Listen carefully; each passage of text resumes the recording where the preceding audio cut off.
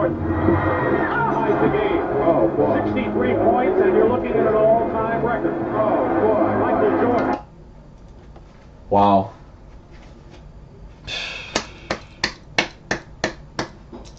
So even after 27 years, no player has been able to break that record. MJ's 63-point game 27 years ago today, April 20th, 1986, against the almighty Celtics. Yeah, the same Celtic team that went 67-15 in the regular season and 40-1 at home. Alright, they were 40-1 at home during the regular season. Their one and only loss came at the hands of the Clyde Drexler-led Portland Trailblazers. That's just incredible. Alright, there was no question about it that the 1985-86 Boston Celtics are undoubtedly the greatest Celtic team of all time. And if you dispute that, you simply do not know basketball. Alright, no disrespect to any other Celtic team, but the 85-86 Celtics, they are just the greatest Celtic team ever, period.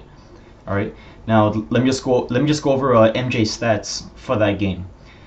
He had 63 points in 53 minutes of play, 22 out of 41 from the field, which is a 54% shooting, 0 out of 0 from downtown, 19 out of 21 from the charity stripe. He also grabbed 5 rebounds, dished out 6 assists, stole the ball 3 times, had 2 blocks, 4 turnovers, and 4 personal fouls.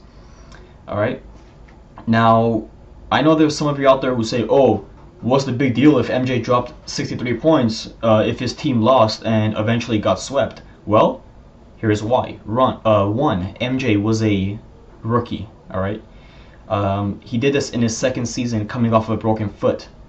And not to mention, he did this not only in the postseason, but also against a team with 5 Hall of Famers on it, alright? Larry Bird, Kevin McHale, Robert Parrish, Bill Walton, and Dennis Johnson. Alright, 5 Hall of Famers on that team, and MJ still dropped 63 points on them.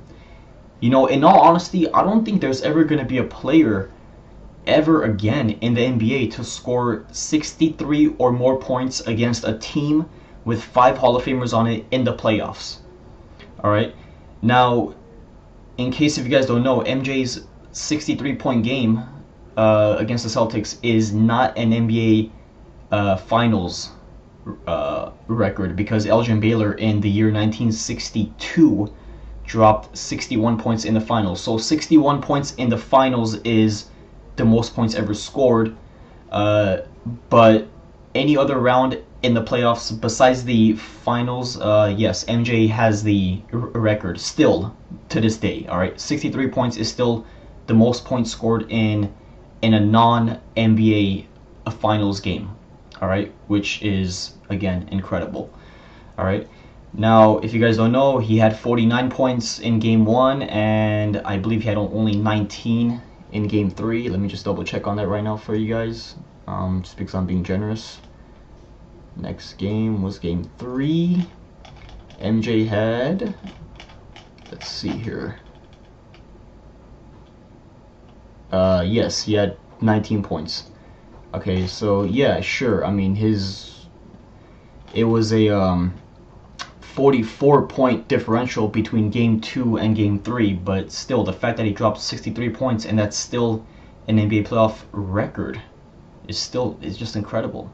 Alright, guys, let me know what you guys think about this. Do you think any player will ever score 63 or more points against a team with 5 Hall of Famers on it? Because I sure don't think that's gonna happen. But only time will tell. Alright, let me know what you guys think about it. You know exactly what to do. Thank you for watching. Go Bulls, and have a blessed day.